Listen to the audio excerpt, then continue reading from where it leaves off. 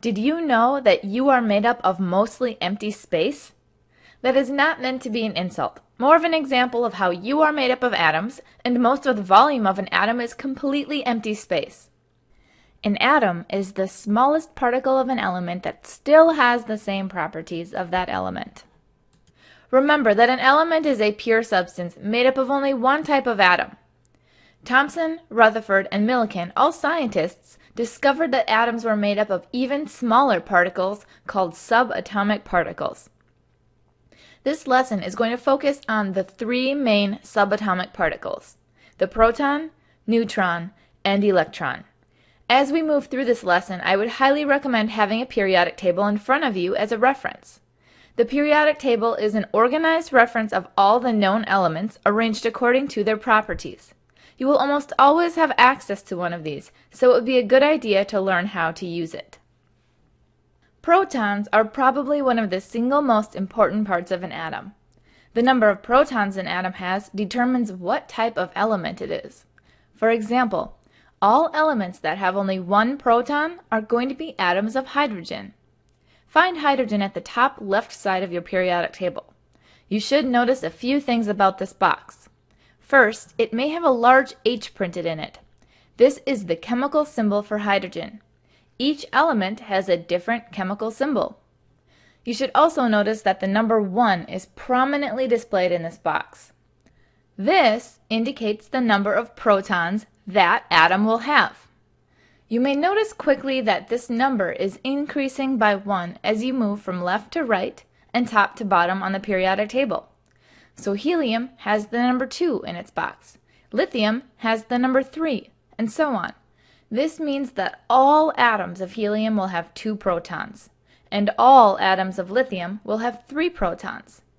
The number of protons is called the atomic number, and it is really special because it gives the atom its identity. Keep in mind that not all periodic tables are exactly the same, so some may have the atomic number for each element in a different location. Another interesting feature of the proton is that it carries an electrical charge of +1. Don't worry about the units of this charge, just remember that it has a charge of +1. Protons are also relatively heavy. They have a mass of about 1 AMU, or atomic mass unit. Because atoms are so tiny, they require a different type of unit to measure their mass. We will be using the atomic mass unit, or AMU, when we discuss the masses of atoms and molecules. The final feature of a proton is that it is tucked away inside the nucleus of the atom. The nucleus is the very tiny, dense region in the center of an atom. The nucleus is so tiny that if the nucleus were the size of a basketball, the rest of the atom would be the size of a large city. One thing that gets a little confusing is that the word nucleus can mean many different things, depending on which branch of science you are in. In chemistry, the word nucleus refers to the nucleus or center of an atom. In biology, the word nucleus refers to the nucleus of a cell. To give you a visual idea of the difference between an atom and a cell, there are trillions upon trillions of atoms that make up each living cell. And atoms are not living. They are the building blocks of everything. The next particle inside the atom is called the neutron. Just like protons, neutrons are located inside the nucleus of an atom. Neutrons also have a mass of about 1 AMU. So protons and neutrons are both located inside the nucleus, and they both have a mass of about 1 AMU. Unlike protons, however, neutrons do not carry an electrical charge. They are neutral particles. This should be very easy to remember because the words neutron and neutral are so similar. Remember that all atoms of the same element have the same number of protons. Does this mean that they have the same number of neutrons? Nope. Atoms of the same element can have different numbers of neutrons. These atoms with the same number of protons but different numbers of neutrons are called isotopes. Think of isotopes like siblings. They are related, but they have some differences. For example, all carbon isotopes have the same number of protons, 6. However, some carbon atoms are going to have 6 neutrons. Some will have 7, and some will have 8 neutrons. These isotopes will all chemically react the same way, but they will have differences in their nuclear stability, which means that some will be able to undergo a nuclear reaction more easily than others. This is because they all have different amounts of neutrons in their nucleus. So how do we tell the difference between the different isotopes of carbon? For this, we will use nuclear symbols. The letters in a nuclear symbol represent the element. Recall that each element has its own abbreviation. In this example, we have a C, which is the chemical symbol for carbon. The numbers tell us what is located inside the nucleus. The number on the lower left of the symbol is the atomic number, or the number of protons. You will also notice that all of these have the same atomic number, because they all are carbon atoms. The top number equals the number of protons plus the number of neutrons. This is called the mass number. So on the first one, the mass number is 12, indicating that the total number of protons plus neutrons is 12. Below that is the number 6, which is just the number of protons. So how many neutrons does this atom have? If you answered 6, you are correct. You can find the number of neutrons by subtracting the top number minus the bottom number. Try the next one. How many neutrons does this carbon atom have?